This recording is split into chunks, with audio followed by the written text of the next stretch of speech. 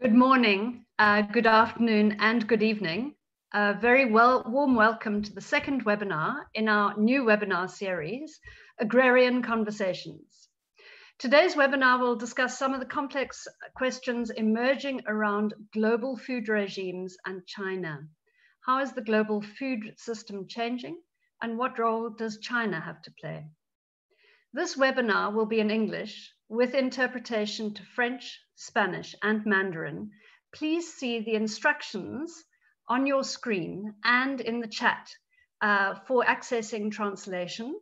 And please don't hesitate to ask in the chat if you have any questions about the interpretation. My name is Ruth Hall, Professor of Poverty, Land and Agrarian Studies at the University of the Western Cape. I'm joining you from Cape Town, South Africa, and we're thrilled to be partners in hosting these conversations. I will be chairing today's webinar together with Katie Sandwell of the Transnational Institute, which is anchoring these webinars. Hi, Katie. And Katie is joining us from Amsterdam. Katie will introduce our speakers, but first, a quick word to introduce the Agrarian Conversations webinar series. What makes Agrarian Conversations special in a world where so many webinars are on the go? Firstly, we're bringing together scholars and activists, scholar activists and others, building a global community. We're reversing some hierarchies that we continue to struggle against by foregrounding the voices of people, activists, and scholars in and from the global South.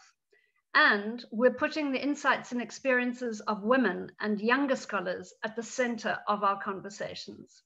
This is about opening up dialogues to make sense of what's going on in our world. And this is why we have shared some background reading for each webinar. You can see a link in the chat. It is open access to the paper by Phil McMichael that is the background for today. We're also keeping these discussions active and interactive with short, sharp inputs. These are not academic lectures. Also, this series is unapologetically political in our purpose and our outlook. Our concern here is to make sense of what contemporary changes mean for agrarian struggles. We'd also like to note as we start that we're aware that there is a narrative about China's role in the global food system that tends towards China bashing. We are not here for such crude discourses. Our task here is to seriously engage politically with the changing realities and the most urgent political struggles of our day in relation to the food system and the global food regime. This series of conversations are being organized by a wide range of networks and organizations, including the Journal of Peasant Studies, the Collective of Agrarian South Scholar Activists, the Program for Land and Agrarian Studies, ICAS, YARA, ERPI, PASTRES, and RUSHES. I'm going to use the acronyms. All the details are there in the chat. And also the Transnational Institute, which is hosting us today. These events cost money to organize, so if you have appreciated our webinars, please consider making a donation via TNI or any of the partners to support this series. The main cost is to ensure that these are as inclusive as possible, which requires interpretation. So now I'm going to hand you over to Katie to let you know about the format for today. Thank you. Katie. Thank you very much, Ruth, for that great introduction to the series. And thank you everyone for joining us today. It's great to have you with us. I'm going to introduce the speakers as we go along, as each of them speaks. But just to let you know the general format, we'll open with Philip McMichael, who will speak to us outlining some key thoughts from and building on the background paper which has been shared. That's available in the chat, and you also received a link by email in advance. We will then ask 4 respondents, Jan Hairong, Paul, Rafilwe, and Andrea, all to respond very briefly. We've asked them to take just a few minutes each for an initial response, and then we'll open up a little bit of dialogue, doing one more round, giving each speaker just 1 or 2 minutes to respond to each other's thoughts and observations. After that, we'll open the conversation to include your questions and comments. And finally, Carol has taken on very bravely the task of summing up today's conversation, closing out today's webinar by drawing a few of the major themes in a few minutes at the end of the session. I want to start with just a few technical points before we get into that. As Ruth mentioned, this webinar is being interpreted, and you should have the information in the chat on how to access the interpretation. But I'd like to remind all of our speakers, especially myself, please to speak slowly and clearly in spite of the short time that we have together to make sure that you can be interpreted well. For the audience, I'd like to invite you, as I see many of you already have been doing, to use the chat space. Please use that to share any technical issues, but also your perspective, comments, or thoughts that you wish to share with other audience members. Throughout the session, we'll be sharing links to resources and to further reading in that section as well, so keep an eye on it. We also know there's a lot of knowledge among all of the attendees, so we appreciate hearing your perspectives there. To share questions for the panelists, which we'll ask at the end of the session, I'd ask you please to use the Q&A box in the center of your screen. Because the chat can be quite busy, this helps to ensure that they won't get lost. Finally, if you're on Twitter or on other social media, we're using the hashtags hashtag Agrarian Conversations and hashtag food systems for today's webinar. So feel free to share your thoughts and reflections with us there as well. With all that said, I'd like to hand the floor over now to the people you came here to listen to. So our first speaker, Philip McMichael, is a professor of global development at Cornell University and the author of the 2007 book, Food Regimes and Agrarian Questions, among many others. He works with the Committee on World Food Security's Civil Society and Indigenous Peoples mechanism known as the CSM. Without further ado, I'm going to give the floor to Phil. Phil, please go ahead. Well, thank you, Katie. Greetings all, and many thanks to Katie and Jess for setting this conversation up, as well as to T&I for supporting it. And also thanks to Ruth and June. So what's the point of the food regime concept? It's to emphasize that modern geopolitical conjunctures include powerful, uneven international food provisioning relationships.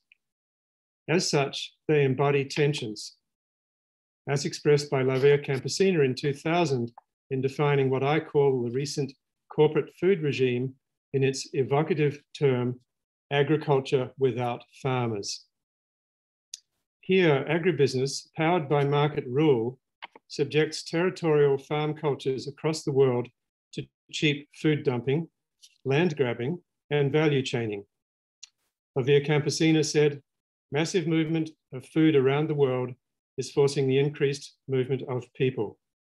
And this has been intensified since via financialization and private access to public credit through so-called public-private partnerships. Meanwhile, new agro-export states such as Brazil and Argentina have decentered Western breadbasket power with multipolarity, enabling an increasing precarity of complex corporate state deals, with governments yielding territorial integrity, food security, nutrition, and producer rights to financial relations, plus deepening techno-fetishism with biodigital control versus farming cultures and ecosystems. Note that while the PRC has been replicating Western agricultural modernization with some land transfers and recurring seizures by unscrupulous local governments, it maintains its peasant sector, harnessing it for the national political project of economic security. It's interesting to note that the Chinese Director General of the FAO, Ji Dongyu, views food policy as, and I quote, investment in rural life. So where are we now? COVID has unmasked regime violence and inequalities, for example, in faltering global supply chains and deepening hunger, as well as fractured multilateralism. This represents a moment of shock for the international community, and it coincides with the UN invitation to the World Economic Forum to lead the 2021 Food Systems Summit and to replace multilateral food governance with the doctrine of corporate governance. This represents a shift from WTO multilateralism, with states internalizing market rule, to replacing UN or state responsibilities for food security governance and human rights, with the World Economic Forum proclaiming that corporations are trustees of society. Now, this is not an innocent turn of events. It takes place in the context of reform of the Committee on World Food Security, the UN Committee, including the civil society voice of frontline producers and workers and indigenous peoples who manage 80% of the world's biodiversity, plus mushrooming socio-environmental activism and a rising recognition of agroecological sciences and practices, as well as the evident security in territorial shortening of supply chains. Now, this attempt to erase the promise of agroecological farming as a shared science in its own right is not simply another disconnected tool in the toolbox, as corporates claim. Is this simply a consolidation of the food regime via direct corporate capture with no public pretense, or simply a shock doctrine reflex to stem activism, public intervention, and agriculture with farmers? So what's to come? While agriculture with farmers doesn't have the voice given to or taken by agriculture without farmers, it has proliferating networks of grassroots initiatives in ecological and cooperative farming across the world. For example, farmers avoiding debt and ecocide from value chaining, from European farm belts through the US Midwest to southern India's zero budget natural farming. At this point, we should note the momentous Indian Farmers' Rebellion versus Prime Minister Modi's proposal to dismantle public protections of its huge farm sector. In my view, this compares with China's retention of its modern peasant sector, where, as Pollock notes, the public right to land has been the exception to the Western discourse of farms as private economic holdings, subject to economic dispossession. Now, China's historic land reform stabilized much of its agrarian sector, perhaps modeling territorialization of food systems for food regime transitioning, as well as to restore ecosystems and build multifunctional agriculture with farmers. Meanwhile, China is strengthening state property for rural revitalization via President Xi's new concept of dual circulation, which I like to term in international self-reliance, where securing an integrated national economy complements global engagement to enhance China's global political economic power, anchored in part by the Belt and Road Initiative. China's state-centered strategy offers a timely alternative to over 4 decades of the World Bank's 1980 redefinition of development as participation in the world market. So what has this got to do with food regime transition? I view China as playing the short and the long game. The short game is the recent global participation in the WTO neoliberal order via state-owned enterprises and for-profit companies, plus in the long game, deployment of the Belt and Road Initiative to build long-term trade and land and sea transport systems to the West via routes, here's a quote from President Xi, via routes the US military cannot disrupt. These networks diversify sources of agri-food and seafoods, anchored by complementary infrastructure and private investment from China, particularly in Southeast Asia for offshore grains, Australia for animal protein, and consolidating access to Central Asian and Russian wheat, and of course, soy fields in South America. China is the world's largest food importer. It has 9% of the world's land, but 20% of the world's population, with its middle class doubling by 2025 from 480 million to 780 million. Departing from WTO rules, China's long-term security projections include deploying sovereign wealth funding of neo or agro-mercantilist strategies of direct access to offshore food supplies. Rising Chinese investment in African agriculture appears to be less for sources and more as a hedge against long-run food insecurities. The emphasis on infrastructure involves some state empowerment and agency in negotiation, modeling South-South cooperative state-managed developmentalism. It's interesting that the focus of the United Nations Food System Summit upcoming is likely to be Africa. So that's a field of competition, so to speak. Now, China's engagement in the global food regime offers the possibility of focusing on ecological damage to farmland. This is a territorial priority in China, obviously, if not necessarily offshore, for example, in soy fields. So this, I would argue, is the conundrum of so-called international self-reliance. In short, while China crosses the river by feeling the stones, engaging with neoliberalism, it's also constructing parallel institutions and networks, but institutions in particular, such as the Asian Infrastructure Investment Bank and alternative diplomatic, economic, and digital networks in service of its long game. Now, whether this broad initiative includes modeling and potentially sponsoring what Plug and Ye call the Chinese agricultural paradigm, centered on agricultural multifunctionality rather than technological fetishism, remains to be seen. In the meantime, the question is, can food sovereignty initiatives and movements call states to account, exercise the kind of solidarity we see in India now, and re-embed agri-food markets in social and ecological priorities and principles of food sovereignty? Thank you. Thank you so much for those thoughts, Phil. That's wonderful. We'll pass now to Yan Hairong, our second speaker.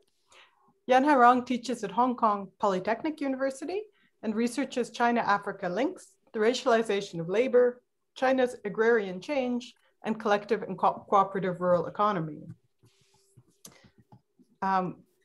She has contributed to IPES Food, the International Panel of Experts on Food Systems, and the Food Sovereignty Network in China. Yan Hairong, please go ahead. Okay, thanks, Katie. Thanks, Ruth, and also to all the partners that have made this event possible. I'll make 3 points touching on agrarian change in China and China's global engagement, and see if I can save a minute even. My first point is about agrarian change in China. So China today has about 230 million rural households. And Chinese policymakers term China as a large country with smallholders, 大国小农. In the past 2 decades, however, we have witnessed a continual process of depeasantization and de-agrarianization. So urbanization rate grew from 36% in 2000 to 60% in 2020. So while smallholders are indeed still dominant majority, the leading actors in the agrarian sector are capital accumulating entrepreneurial farmers and agribusiness. In the recent decades, the Chinese government has been moving Chinese development strategy away from export dependency to emphasizing internal circulation, and has recently proposed the term dual circulation, that is both internal and external. Relatedly, in 2017, the Chinese central government proposed rural revitalization as a development strategy that was stretched to 2050. Chinese government considers food self-sufficiency as foundational policy and requires 95% self-sufficiency for rice, wheat, and maize. Yet currently, as Phil has pointed out, China is the largest food importer in the world, with 70% of the import being one single commodity, soybeans. With the current global epidemic, the government has has been making close monitoring of the domestic food production. About China's global agrarian engagement, Phil notes a difference in his earlier publication, but he touched on today a little bit the term. Phil notes a difference between European, Asian, and Middle Eastern, North African states, MENA states, in global agrarian activities. European states rely on WTO liberalization and investment protocols, while Asian and MENA states practice agro-mercantilism. That is, they bypass market access and override WTO trade rules. Instead, they seek direct access for food supplies by bilateral arrangements enabled by states or sovereign wealth funds. Based on my research in parts of Africa, Chinese agrarian activities do ride on the tide of WTO liberalization and are mostly driven by investors' own initiatives for profit, and mostly supply domestic markets for host countries, and therefore are not, in my view, agro-mercantilist. In my research in Zambia and Uganda, I find that Chinese farms there produce for domestic markets while they export their products to China. Exporting to China is simply not cost effective. Let me also use Zimbabwe and Brazil as examples. And I thank Thomas, who's also here today, for sharing his research findings in Brazil. So prior to Chinese presence, two countries had already been exporting tobacco and soybeans to China. The presence of Chinese companies in these two countries does not so much change the direction of the flow of tobacco and soybeans to China. Because without Chinese companies, other companies will also do the export to China. But the presence of Chinese companies has the impact of disrupting the existing dominance by global North companies in these two countries, and therefore reduce their share of the profit. In these two countries, Chinese companies, like other companies, practiced contract farming, but offered higher purchase price for local producers, therefore increased Chinese companies' market share and profit. So in short, I do not quite... 1 minute. Oh, okay, Sorry. Thanks. In short, I do not quite agree that Chinese activities are agro-mercantilist, but I do like Phil's phrase of international self-reliance for characterizing Chinese food security strategy.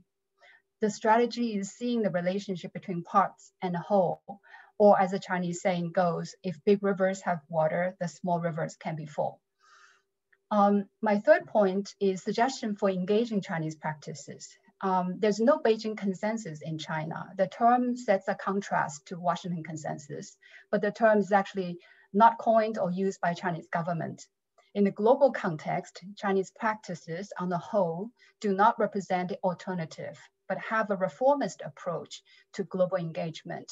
That is, investments and loans do not require privatization or austerity. They do not require retreat of the state. And occasionally they do break the existing monopoly and creating new dynamics, which needs further scrutiny. So in my view, Chinese government strategy for rural revitalization and her most recent policy that's issued just 2 days ago, prioritizing ecological protection and ecological valorization in China, but possibly also promoting it globally, could enable discursive openings for activist engagement. Thank you all. Thank you very much, Jen Hairong, and sorry for the short time, but thank you for those excellent insights. We'd like to go now to our next speaker, Rafilwe Joala. Rafilwe is a PhD candidate at the Institute for Poverty, Land and Agrarian Studies at the University of the Western Cape, as well as a member of the Young African Researchers in Agriculture Network. Her research focuses on the rise of soya in Zambia and the role of agribusiness capital in restructuring local agri-food systems. Rafilwe, please go ahead.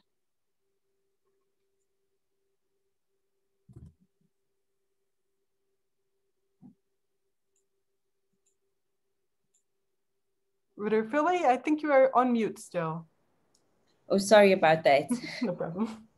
Thank you so much, Katie, and thank you to the panelists before me and the organizers of this conversation this afternoon. So my inputs do not address China's global strategy directly, but rather the outcomes of its engagement in South America, and more specifically, its role and impact in the global soy complex.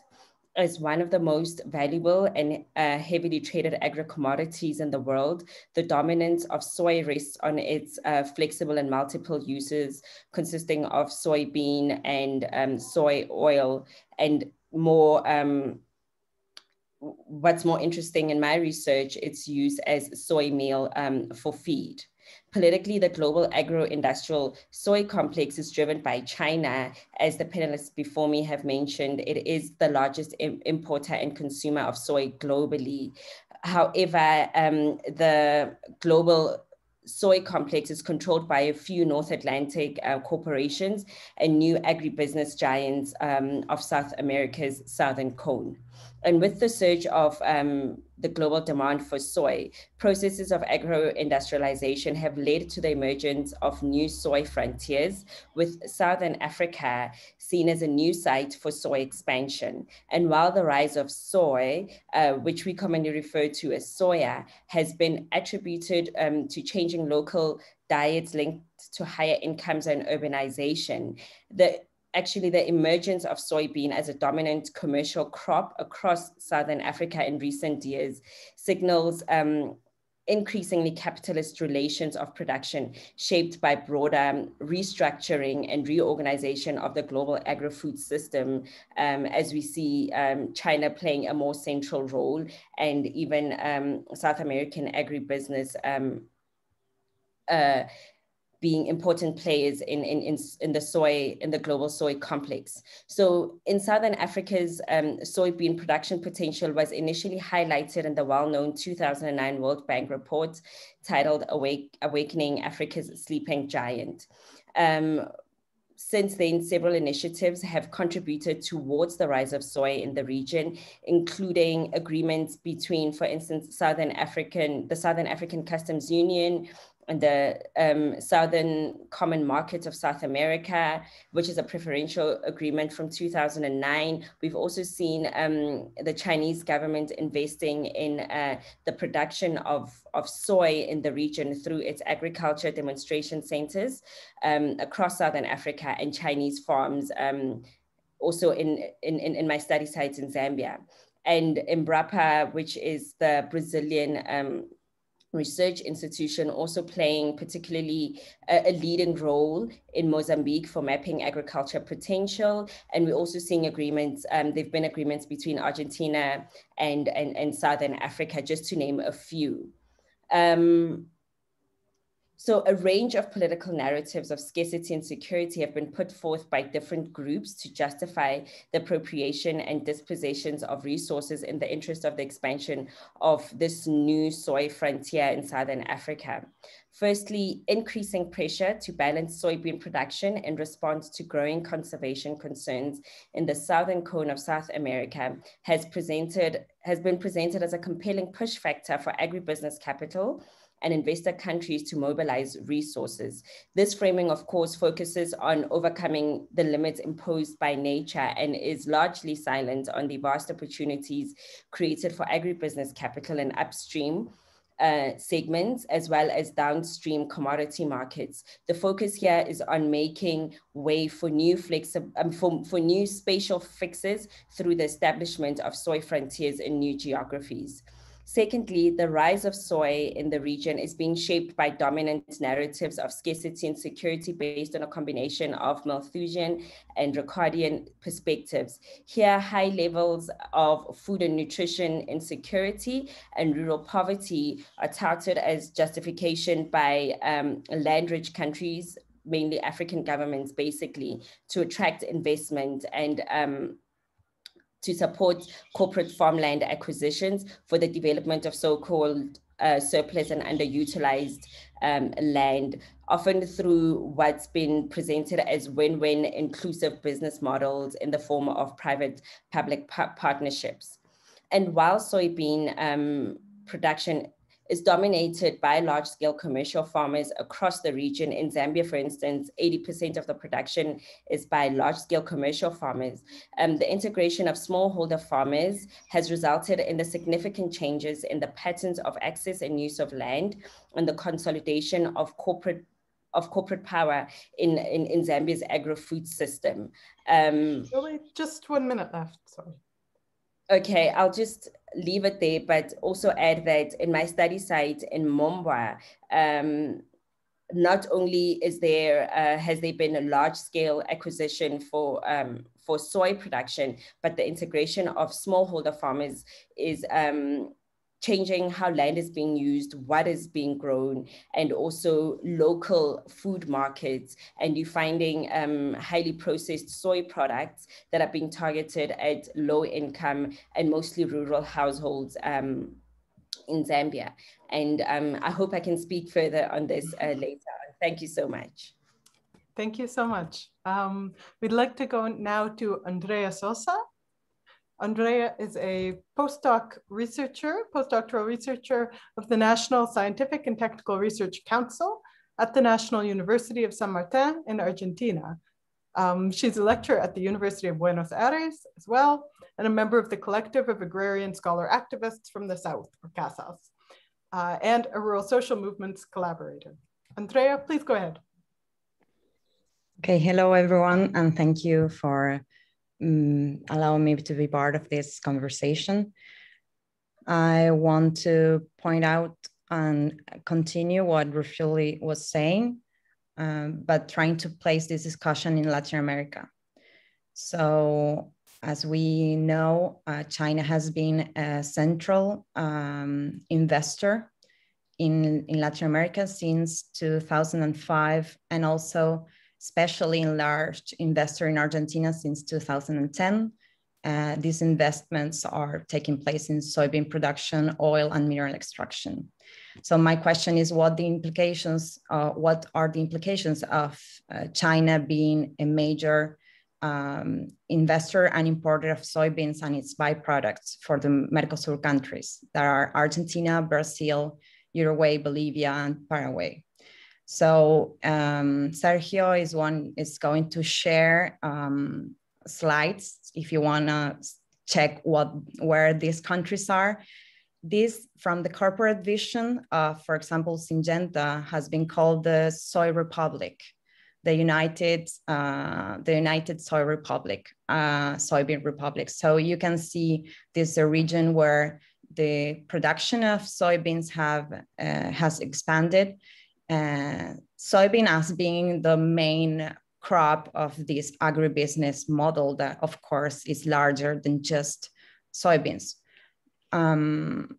So that question, and also the question of the growing presence of China in the food systems of these countries, and what are the place of these countries in the transitions of the food system. So one of the things I want to point out is expansion of agribusiness, and of course the implications in terms of environmental degradation and social exclusion it implies, and also implications in terms of land grabbing and production grabbing. So of course China is not the only land grabber in Latin America. I think that is why we should talk about this multipolarity. And also it's not the only main capital flowing to Latin America. We only have, for example, the US or the Netherlands. But there is this increasingly importance of China's capital in displacing US capital in central links of the commodity chains. For example, China buying a major part of Nidera and Noble as main companies in the agribusiness chain. And also the presence of COFCO, that is Chinese COFCO, right? That became the biggest soybean exporter in 2018, for example, in Paraguay or Argentina. And of course, it's not the only exporter, but it's a major exporter along with US and Russian and other companies.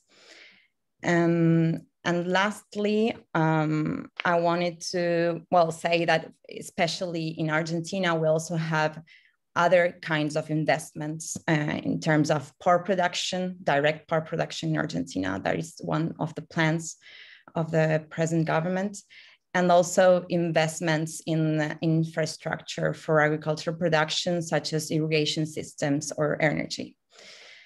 I don't know how much time I have left, but I wanted to address a minute. Okay. So how can we address this multipolarity?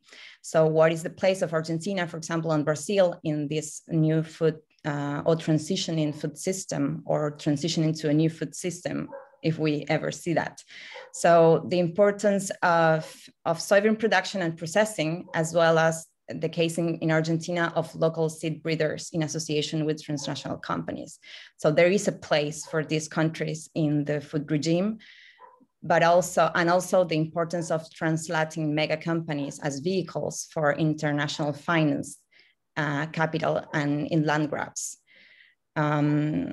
But also there are perils of this multipolarity, that in terms of what I said, environmental degradation and social exclusion.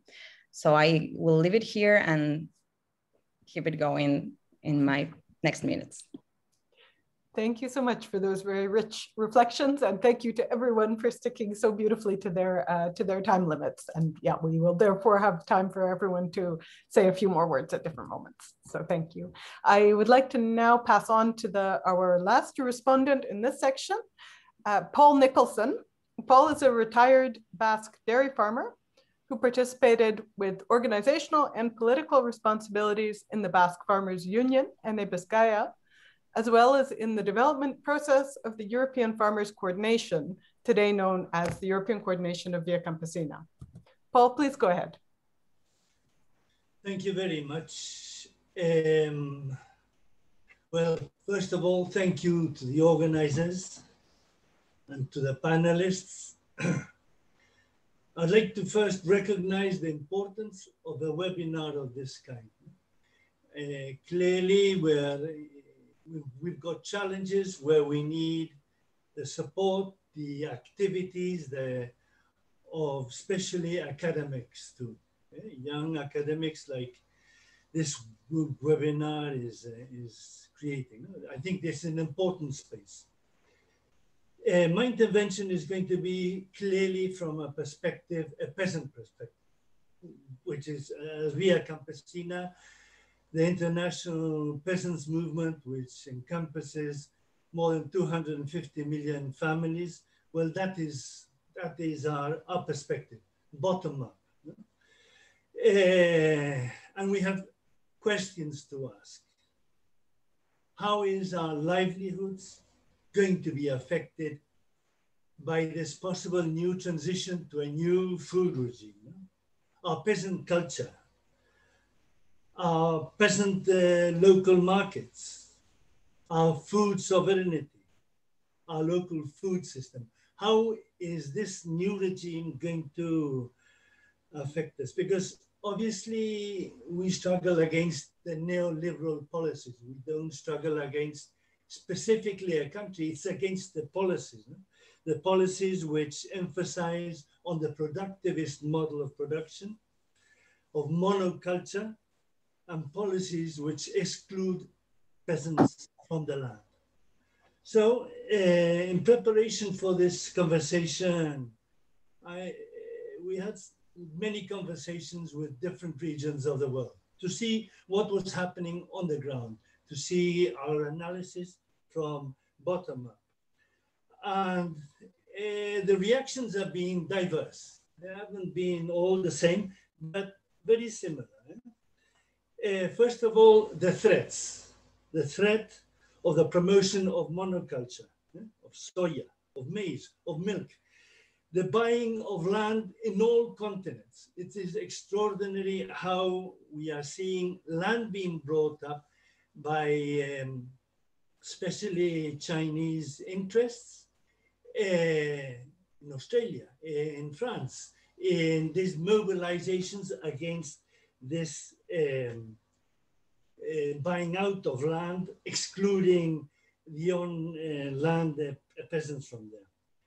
At an institutional level, I think we have reflected also that in the FAO, which is the United Nations Food Agency, a space where we have the peasant organizations, the fisher organizations, the indigenous peoples, the nomad peoples, we've been focusing in trying to influence policy. And agroecological policies are beginning to come out of FAO. Food sovereignty concept has been introduced institutionally. And we had the Director General Graziano, which facilitated the last years of this process. Now the Director General is Gu Danyun, and we have two important issues. First of all is the relationship civil society and the new Director General is complicated, is a different concept, totally different, and we are worried about that. And secondly, also, if before the perspective was agroecology as the solution of many of the problems, environmental, social, hunger problems in the world, today we're beginning to speak about innovation, about technological fix, and that is for us very, very worrying. What opportunities? There is great interest in seeing how Chinese policies have decreased rural poverty.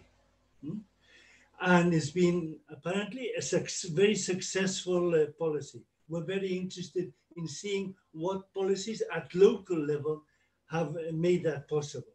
The rural population in China is 41%. That is astonishing.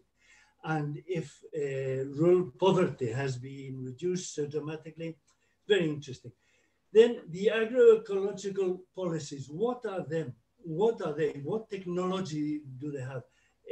How is it being brought into place? Just one more minute, Paul. There's another positive, and that is the Declaration of Peasant Rights, declaration by United Nations. That was approved also by China, and we would like their continuous support on that. COVID is generated a new visibility of the fragility of global food regimes. This is an opportunity for the defense of food sovereignty, a new model of production, and a new model of local food systems. We also think that it's important to commence interchange and sharing between peasants and peasant organizations and movements with China too. It's not going to be easy, but we think it is an important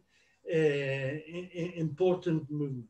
And at the end, I think small farmers are indispensable for society, for the planet. We feed the planet, 70% of the food we produce, and also small farmers cool the planet. Agroecological modes of production cool the planet, and climate change is part of the whole problem.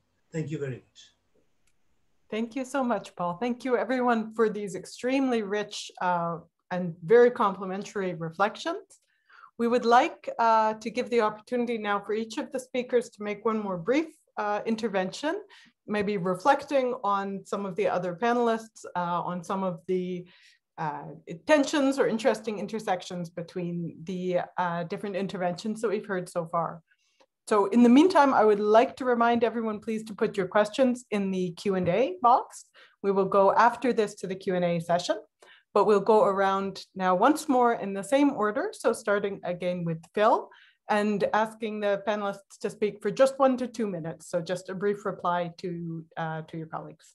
Phil, please go ahead. Thanks, Katie, and thanks so much to all of the speakers. This is a wonderful setup, as Paul was pointing out, and I hope we continue because it's going to become so necessary in coming years. I think the only comment I'd like to just make with Hairong's talk is about the issue of agro security mercantilism, and it's interesting. It's an interesting concept because it's almost a form of reversal, of mercantilist reversal, where it's not about exports so much, although that's part of what China's up to in the global economy, including food exports. But it's also about reversing that, and the way in which China is setting up for the long game for a diversified food source access offshore. And I think the difference between the short and the long game for me is a way to recognize that China is very much involved with corporate acquisition and all kinds of destabilizing and degrading investments offshore, as some of the speakers mentioned. So it's playing the role in the current corporate food regime, as I like to call it, or some people like to call it the neoliberal food regime, whatever it is, it's market rule. But now it's being complicated with state intervention, particularly from the MENA states, the East Asian states, who are late starters, if you like, and need to get in the game and compete with the Europeans and the Americans, etc., the agro-exporters. So I think it's important to just recognize that as a tendency. It's not the whole story, of course, and I think Hairong made that point clearly enough. The only other thing I'd comment on, maybe in relation to what Paul was saying and some of the other speakers, is I'm not so sure that if the corporate capture doesn't succeed, that we'll have a new food regime, because the food sovereignty concept to me resembles the idea of countries or regions becoming much more territorialized food systems and not engaging in long distance food trade, as we've seen, and of course land grabbing, etc. Now that's a wishful hope, possibly in the longer term, but this is where the long game comes in. I think we're really at an interesting tipping point in the world, and the corporate capture by the WEF, I don't think is going to work through the Food Systems Summit, which is so badly organized, very haphazard, very opaque. Stakeholderism is not going to do it, except it's a guise or a smokescreen for corporate capture. But I don't think corporate capture can succeed in the long term because it's so destabilizing of social and environmental, ecological, climate relations, etc. And so I think we need to think about the long game and undermining the possibility of a new powerful food regime organized across the world. And I think the long food movement concept that IPES is promoting right now, points out that this is a very interesting moment we're in. It's a very fraught moment. It's not clear how it's going to play out, but we need to organize, and that's what Paul, I think, was trying to emphasize. I'll hand over. Thank you. Thank you, Philip, for that optimistic rallying note. And we'll pass now to Jan Hairong. Okay. I also want to thank Phil for bringing that issue up again. I think I certainly agree that the Chinese state is very much involved and is like taking certain kind of stewardship in terms of having a long-term planning for engagement in a global agrarian sector. However, I think my understanding of the mercantilism is whether you play by the WTO rules or not, in a sense. I'm not interested, I'm not saying that's, playing by the rule is a good thing, not playing by it is a bad thing. I'm not saying that, but I think what I've been observing so far is that they seem to be actually having a reformist, but also a globalist approach so far to the food security issue. But one thing I also want to point out that all the speakers, I really appreciate all the speakers' points here, because we're all actually coming, it's interesting, all 5 of us actually are coming with a certain kinds of food sovereignty start point. And that's also the kind of objective that we hope to achieve. So by doing that, one thing I think perhaps one thing we might want to, that we didn't talk about is how the question of consumption. Which is actually impacting on the productionist perspective that's now promoted, giving the alibi to corporations and to states in terms of promoting to have all those captures. And I think perhaps that's perhaps something that we can think more about. I'm just using one soybean import into China as a case. I mean, so much soybean inputs into China, do we really need it? But who is doing the importing? And who's saying that we actually need all the soybeans? So a lot of these things are actually being pushed on consumers, pushed onto Chinese market. Yet on the other hand, you get into the whole thing about China importing so much, but missing the whole link about corporations making profit by doing so. Thank you. Thank you very much, Jan Hairong. And I'd like to pass now to Refilve. Thank you, Katie. My summing up points are somewhat contradictory. On the one hand, I'm based on my research in Zambia and what I'm seeing happening on the region, it's likely that the Brazilian model for soy production could very likely take hold, with obviously continued corporate farmland acquisitions, and this very superficial and in a lot of ways adverse incorporation of smallholders into these value chains. Although production remains largely for domestic markets, these value chains still continue to marginalize smallholder farmers in many ways. So on the one hand, I'm quite concerned about that model and the consolidation of corporate power in our food systems, which to some extent remained untouched, in the sense that you still had a lot of local production happening and small local markets surviving. But now we're seeing the encroachment of corporates into that space. So on the one hand, there's that grim picture, but on the other hand, this idea of a potential, new food regime taking hold, I think COVID has presented new opportunities, certainly in South Africa, and even in the case of Zambia, where government was even saying that COVID is sort of like a silver lining for smallholder and local agriculture because of the export bans that it led to, and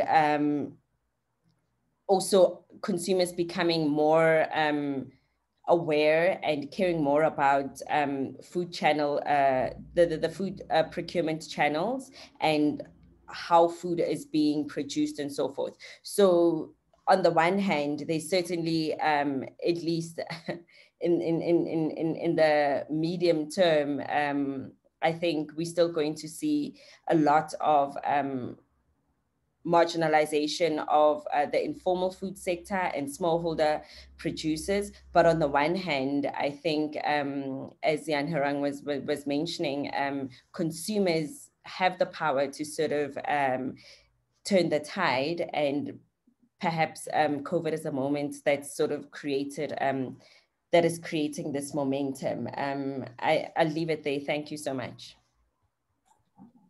Thank you very much. Thank you. And now we'll go to Andrea. Okay, I will try to draw on this question of consumption and also contradictions that have been mentioned. The first thing is, I think that actually consumption has probably become one of the drivers of food regime transitions, but it may be only one of them. And that is a question about who is going to consume and what, right? So Are we talking about, for example, a small part of consumers being able to access healthy food through, for example, organic agriculture? Or are we thinking about food that is going to be produced by farmers that have good labor conditions and also produce healthy food? So the question here is, I think, who is going to lead the transitions of the food regime? Now at present, we can see the results of corporate-led recent developments in these transitions. And in the case of Latin America, we can see that Latin America has internalized the so-called externalities of this agribusiness model in the present transition in food regime. So this is not a sustainable place for the region in particular, as long as it continues in the way of modernizing, in the path of modernizing industrial agriculture.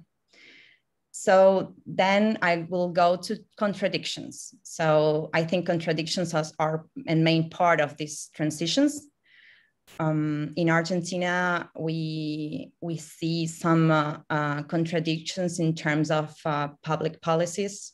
For example, of course, we can see a support to agribusiness that is clear, but we can also see some signs of support to family farming and peasant movements and agroecology, as, for example, in the previous government in Brazil. So I think the agrarian model is at stake here. And of course, these signs are not just coming alone. They come because there has been a lot of resistance and a lot of social movements and farmers' networks creativity in terms of creating other ways of producing food and also organizing. So I will leave it there. Thank you very much, Andrea, for drawing attention to that. I would like for the final comment to pass to Paul, and we'll then go to the Q&A. Paul, go ahead. Thank you, Andrea. I'll catch up on that.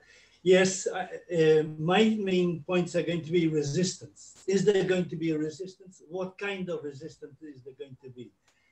It's inevitable that there's going to be a resistance. And I think it's going to be locally based. Personally, I think that the resistance will come by creating networks at local level. Also at consumer level. The CSAs are gaining strength. As it was said before, also, there's the danger that organic becomes for middle classes, etc. But no, I think the struggle is going to be more social. And then what we're seeing also on the ground is that you have either industrial-based farms, big, corporate-driven, production selling to the corporate, or otherwise you have the small local agroecological farms who feed the local markets. And there's no middle ground. Those medium-sized farms are dropping out. They cannot compete in the corporate sphere. So as they are basically in debt, it's a huge problem for them. So the transition is there also for the model, the social model of production. And the third question is the Declaration of Peasant Rights. It was a huge effort. It was a huge success for the whole global movement to have recognized a declaration of peasant and rural workers' rights. We know it's not binding, but it was approved by a good majority. And now our task is to making sure that that is put into place. It's not only labor rights, it's a huge rural society defense. I think that will be important in all continents. Thanks. Thank you, Paul. Thank you for those reflections already on strategies and on tools for resistance. I think already anticipating some of the great questions that we've seen coming in through the Q&A box. So thank you very much, everyone, to the speakers for their reflections, and to all of you who have been posing your amazing questions in the Q&A. I'm going to pass over to Ruth now for the first round of questions. Thanks, Katie. Amazingly, we're on time. And so we'll have 2 rounds of Q&A in the mode of asking for answers, but also provoking some debate among the speakers. So I'm going to pick out a few, and thanks very much to the incredible team who've been filtering these questions and organizing them thematically. One framing issue is an observation from Lazar Conforti, who says food sovereignty tends to be cast as the antithesis of the neoliberal or corporate food regime. But if there's a fourth, China-centered, agro-mercantilist food regime emerging, one that involves state-led development, how would this affect the food sovereignty movement and its vision? So perhaps let's hold that and think about it. But I want to ask at this point for clarifications, particularly from our speakers. I have a question for Phil. Can you clarify agro-mercantilism? Does agro-mercantilism play a role also in palm oil trade deals, as well as the focus that we've had here on soya? And how does China deal with the main commodity traders like BlackRock, Cargill, in terms of costs and commodity prices? And can this internationalization of the food system be seen as agro-mercantilist? For instance, do we see this reflected in the engagement by the major trading company COFCO? Paul, there's a question about how do we support sustainable value chains for indigenous food cultures, given that increasingly indigenous foods are being commercialized and captured by corporate circuits. Hairong, we have a question from Jörg Novak, who observed that there's a bit of a tension between your view, outlining that there might not be a unitary strategy by China, but rather different actors coming from China with different interests, and Phil's view that we can identify a road of China, taken by China as a unit towards a new food regime. Is there a tension between your views here? Refilwe, we have a quick question around, could you clarify, on the one hand, the drivers of the soya boom, the small farmer integration, to what extent is it driven by farmers themselves or by corporates? What is the role of the state? And is this actually repeasantization? So those are big questions, each of which would require probably a week to discuss, but I think that you're going to get 1 to 2 minutes each. So let's start right now with Phil. Can you clarify the agro-mercantilism question? And then we'll go on to Paul on indigenous foods, Hairong on the tensions between your views of China and Phil's, and then Refilwe on small farmers. And we'll get to you, Andrea, in the second round. Thanks. Thanks, Ruth, and thanks for the question. So, I mean, I deployed the concept of agro-security mercantilism simply to make the point that there seemed to be a shift in the way in which certain states, particularly Middle Eastern states, Korea, China, also were using the state and sovereign wealth funds really to establish access and infrastructures and access to food supplies offshore for long-term food security issues. And obviously the Middle Eastern states, North African states, you know, were losing land to drought and desertification, etc. And China's huge population and concern about accessing food security in the long run, you know, were the principal drivers, I think. So I was using it really to try and emphasize that that these were particular states that were getting in the game of getting access to food, but not using the normal channels established by WTO liberalization of trade rules, etc., but by states actually taking a firm hand in setting up such possibilities offshore. So as I tried to say, mercantilism, it's a reverse kind of mercantilism from the kind that the Europeans used during the colonial period, and of course the Americans used in the post-war period with food aid, where they were exporting food to client states on the perimeters of the world of the Cold War. So it's a different strategy, and you can take it or leave it, but I think it helps to underline the problem of late starters in an American-dominated, European-dominated global food system. And it does touch on the first general question that we got, and that is the growing recognition, some of it coming out of COVID, of course, of the need for state-led initiatives. And so we'll talk about that later. But China, works with the financiers also, and that's what I was referring to in shorthand, to the state firm complex, the multiplex, as opposed to the multipolarity relations. So I think the multiplex relations are a better way of capturing what's going on, where states and firms enter into deals, surrender territorial integrity and so forth. And that's a very important distinction from multipolarity, which tends to focus really on trade between countries. I think it's a much more complex world now, and it's fueled also by financialization. So I'll stop there so the other speakers can chime in. Thank you. Thank you so much, Phil. And we'll pick up on some of these issues with Hairong in a moment. First, Paul, did you want to respond on this point about the commercialization of indigenous foods? In what way are there possibilities for sustainable value chains in indigenous food cultures? Do you see that emerging?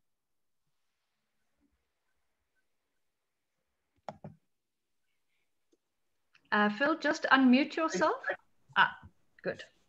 I think indigenous farmers is the same reality or very similar reality to peasant farmers. In fact, mostly they are. So we're speaking about a cultural production of food which is local. And I think it is utopian and probably absolutely contradictory for an indigenous village, for example, or indigenous people, or even a peasant farmers community somewhere in, I don't know, Africa or anywhere, to believe that they can export to the big markets in Europe or United States. That is, the experiences of that have failed completely. So I think one must produce food for our local people in all the variety possible, with the best health possible. Right, okay, so we're going to come back to this question of neoliberal multilateralism and corporate food regime versus food sovereignty, and this question of the significance of China's emerging fourth food regime. Hairong, do you want to comment on whether there's a tension between your and Phil's conceptions, if you'd like to respond to that question around who we mean by China? Right. I think there is there's somewhat difference, I think, and a lot of people have this kind of different view. Exactly how do we look at the relationship between capital and the state, especially in the context of China? I think Chinese government has always has been emphasizing, allowing the market to play, to play out and to give the market the full range of possibilities. So there's a lot of emphasis in Chinese policy papers. However, there is also, when you read the Chinese policy papers and Chinese government blueprints, you do get a sense of Chinese state is trying to herd capital.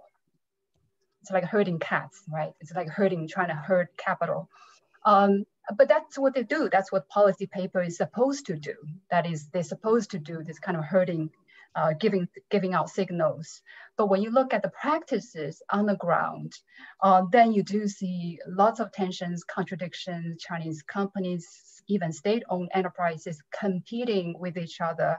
I've done research in Sudan with Chinese oil companies, two big giants, Chinese giants, just fighting against each other. It's like Coca-Cola and Pepsi-Cola, you know, it's very similar. That's how they compare themselves to. It's like, we are just like them. So on the ground, the situation is actually I think it's very different. So you do have multipolarity, capitals and interests colliding. And in the moment of crisis, the state may strengthen its, it's a herding capacity. But most of the time, it's actually is taking very much, allowing the market and allowing these the corporations to play out their own interests. Thank you, Hairong. That incredibly challenges our concepts of this binary and makes us think in a more nuanced way. Rafilwe, questions about the drivers of this process and whether we are seeing repeasantization, or what is the kind of class character of the soya commodity boom in Zambia and more generally in your perception of what's happening in sub-Saharan Africa?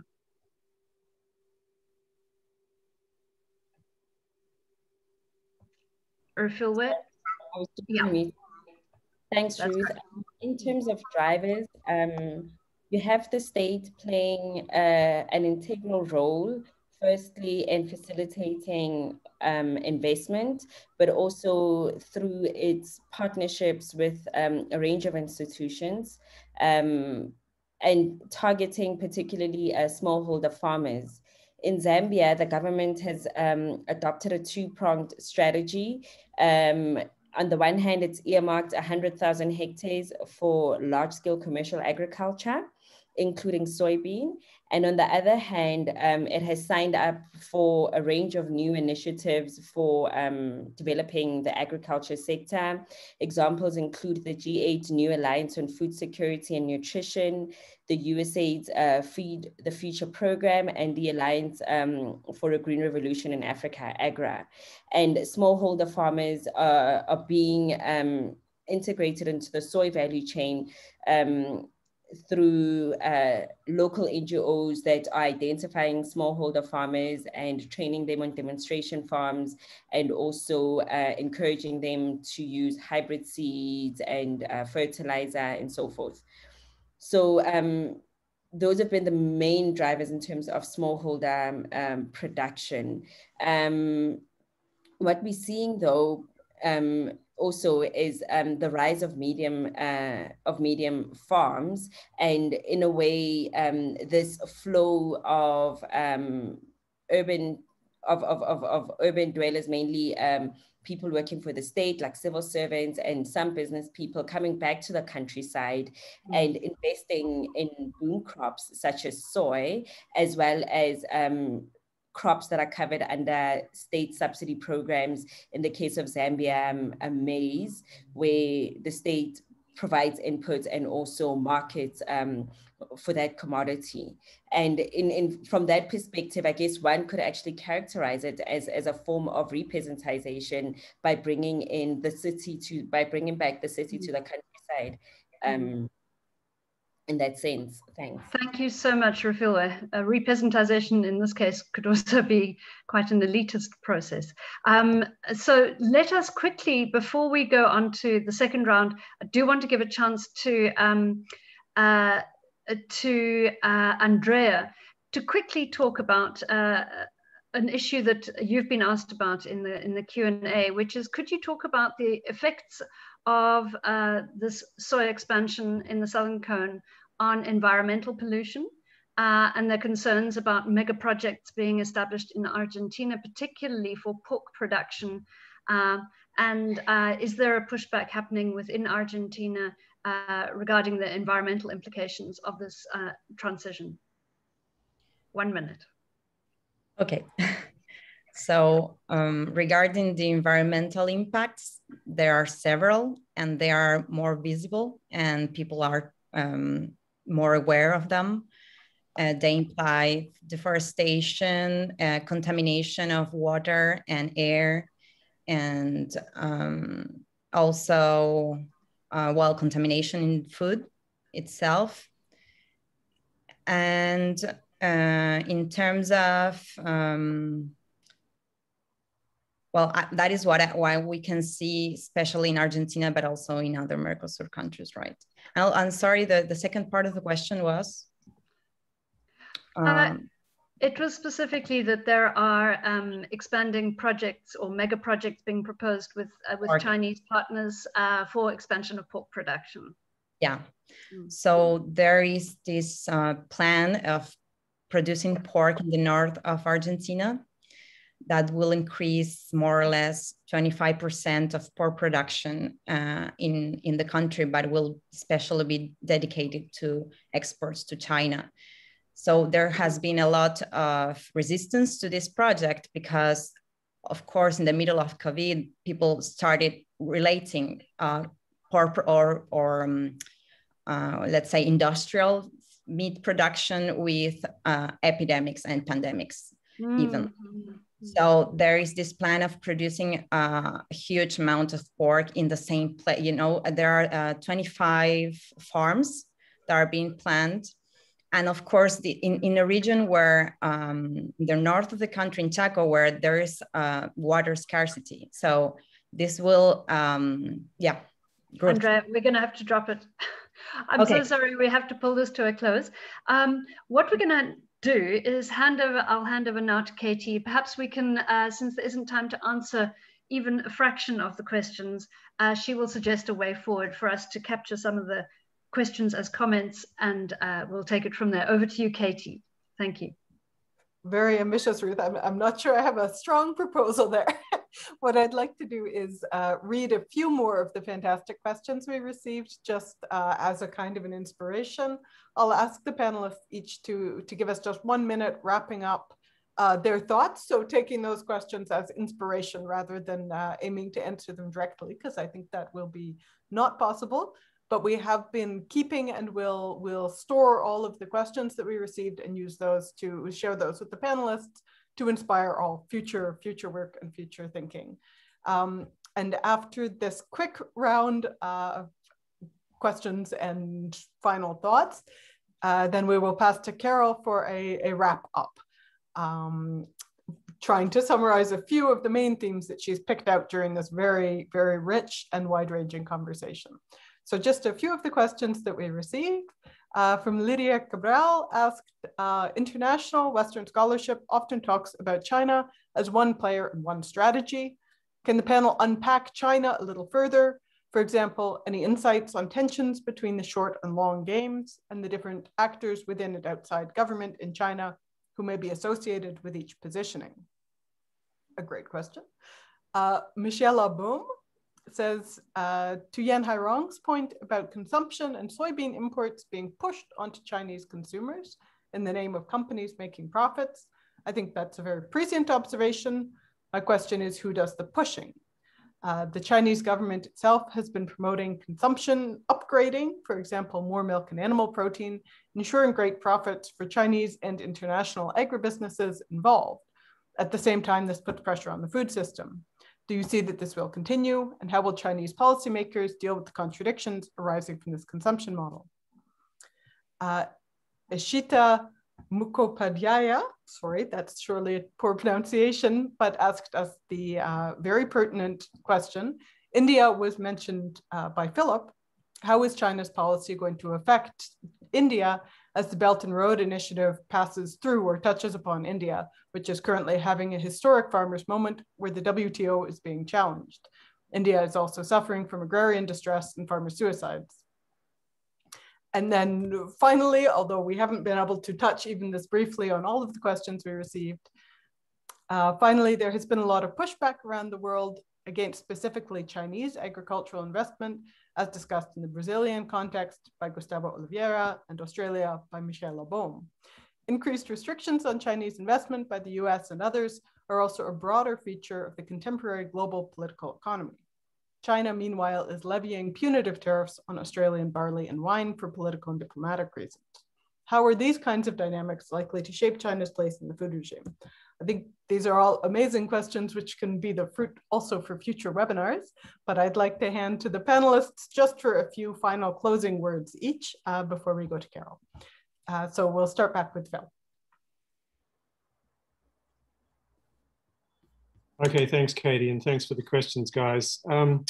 So I'll try and talk slower and be quick at the same time. On palm oil, I've talked elsewhere about food, feed, fuel regime.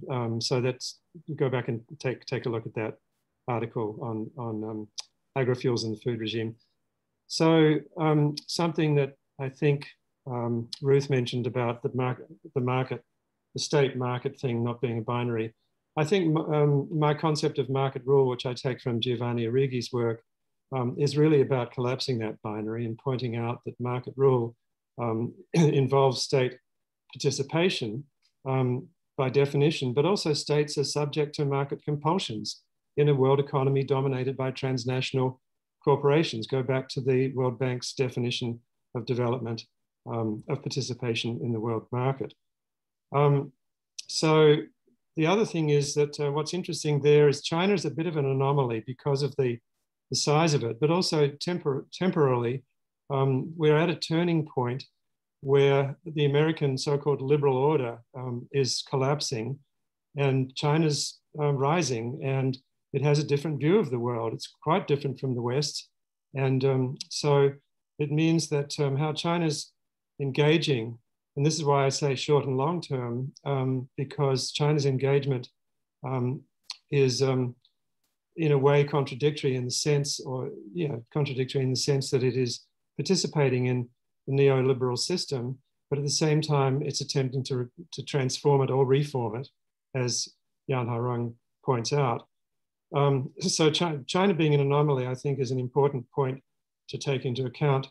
On the India question, take a look at my paper. I do refer to the tension between the two countries, and they're not going to be resolved that quickly. But I see the farmers' rebellion in India as a real counterpoint to the Chinese agrarian sector being relatively stable.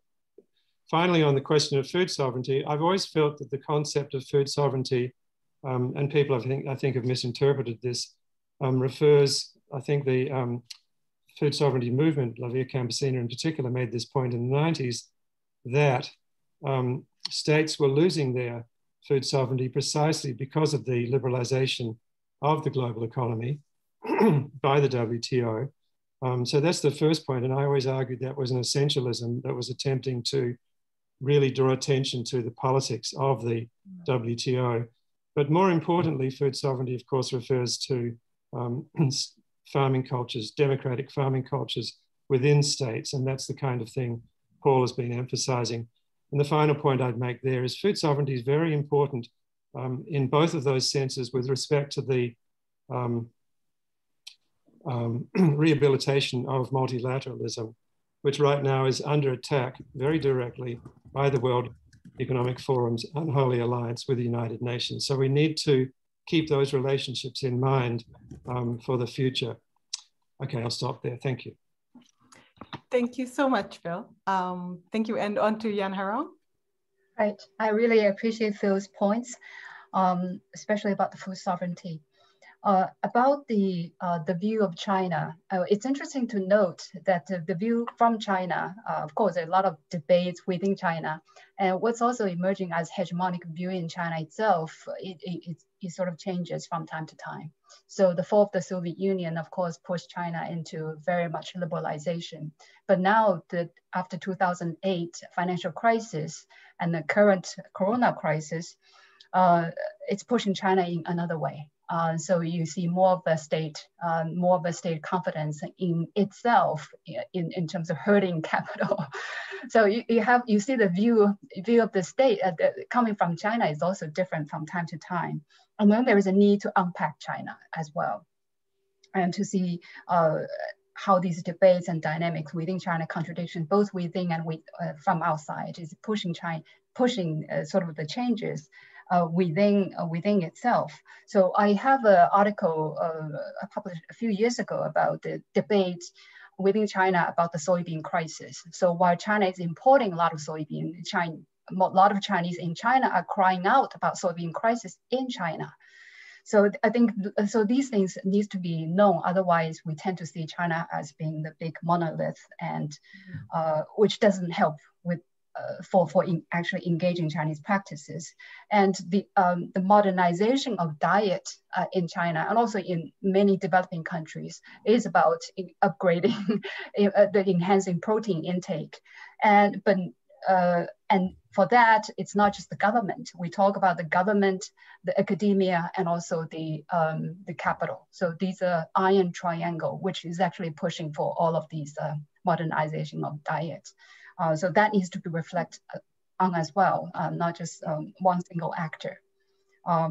There's many more points which I'd like to engage, but we may do it another time maybe. Thank you very much for that, that added nuance though, and complexity. Now to Refilwe.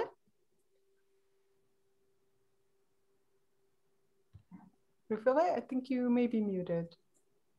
Yes, I just unmuted.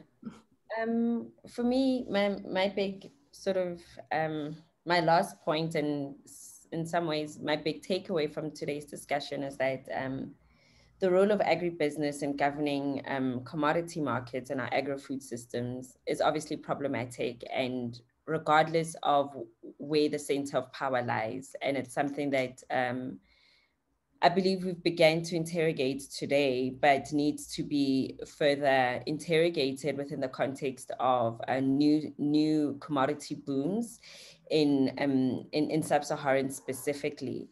And also, I think the idea of integrating smallholder farmers into global value chains has been written about extensively and criticized, and rightly so. However, I think COVID has also highlighted opportunities in our food systems and opportunities for localizing our food systems. And perhaps this moment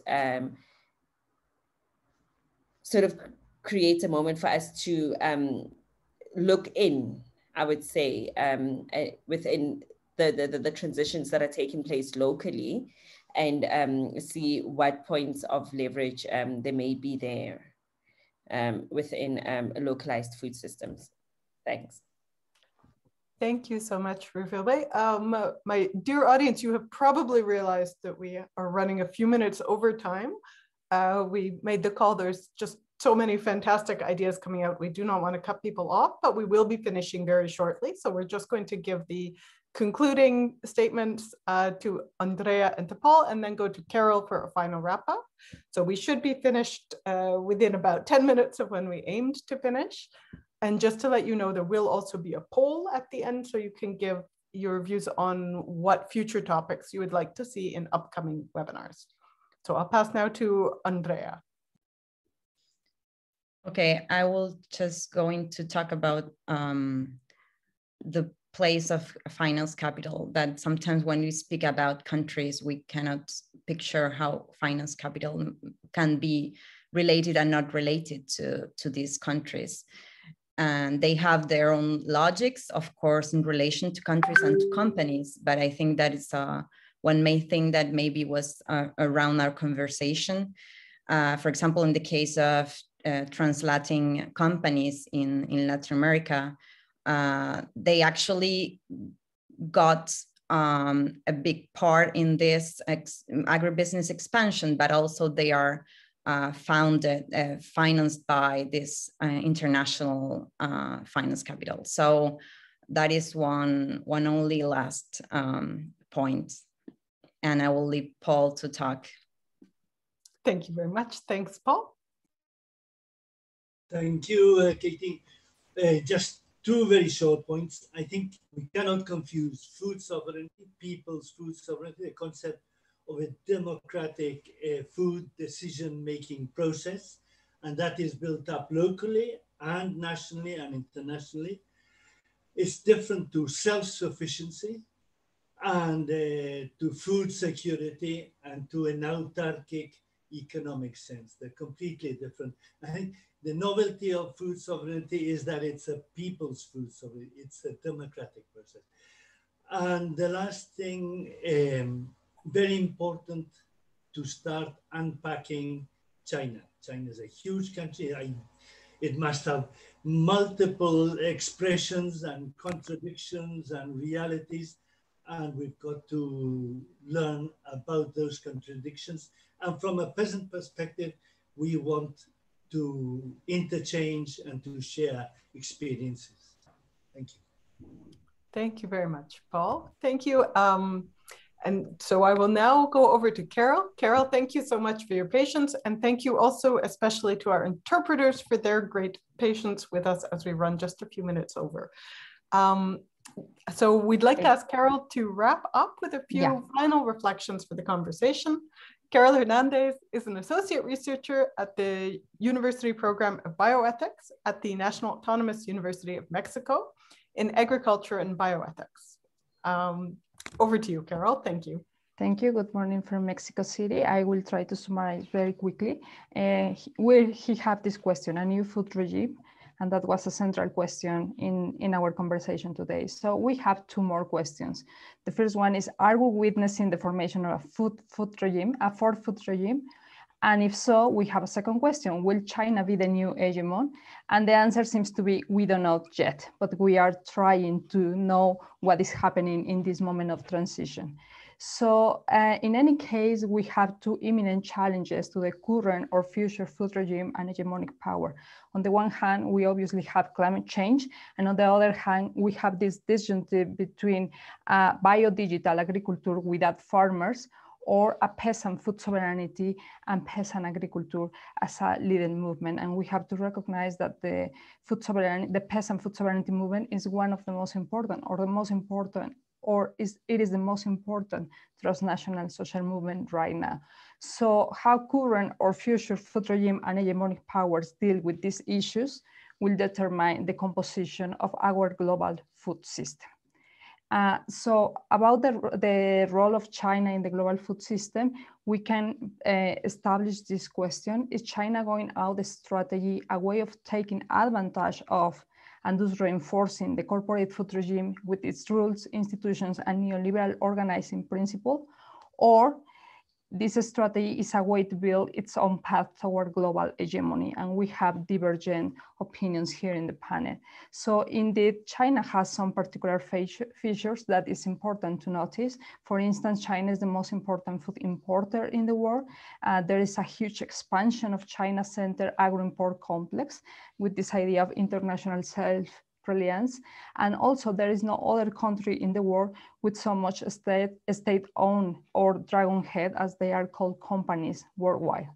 Another issues are these companies and investment has been able to circumvent external markets and intermediaries. They have built infrastructure around the world, and they have this policy of reducing internal rural poverty. And obviously all these processes together are creating new territorialities and circuits of resources and values. So some views from China. On the first hand, we have this contradictory internal agrarian dynamics.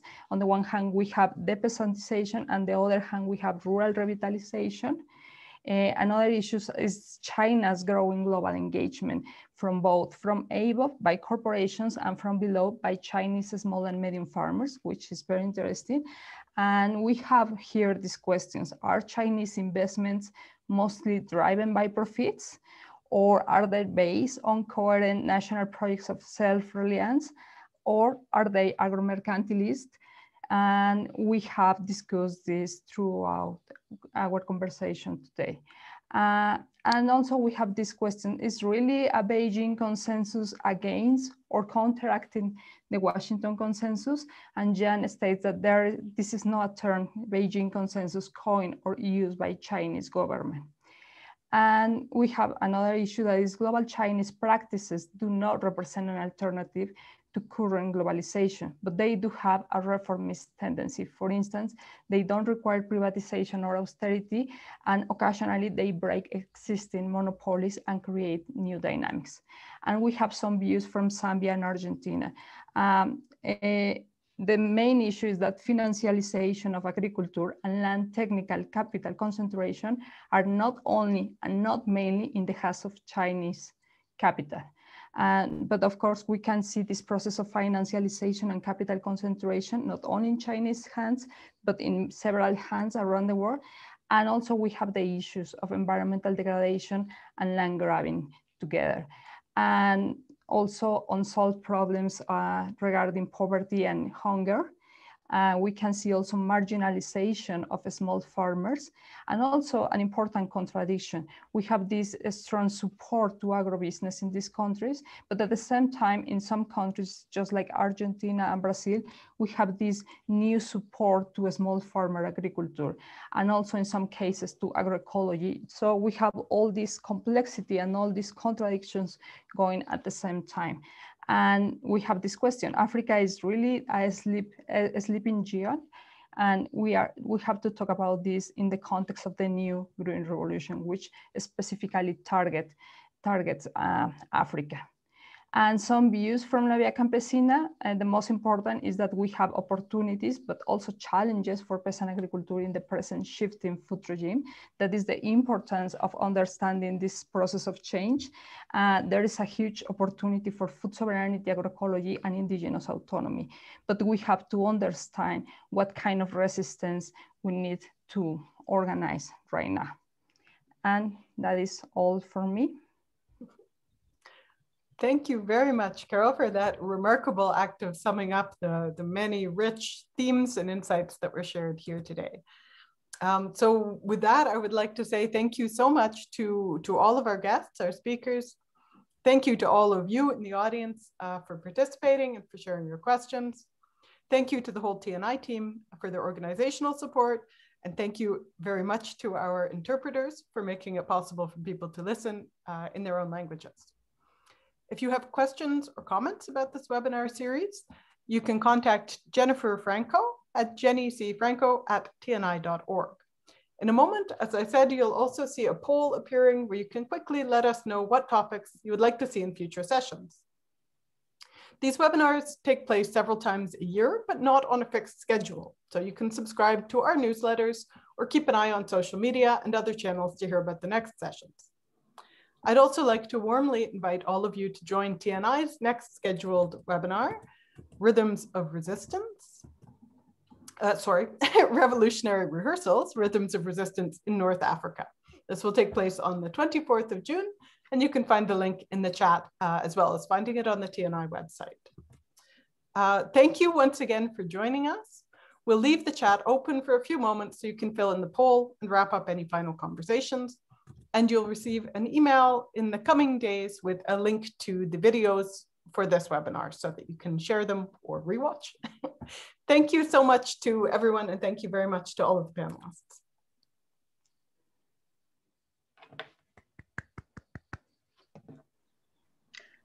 Thank you. Wonderful, Katie. Thank you. Thank you, Ruth. And interpreters, thank you. Yeah.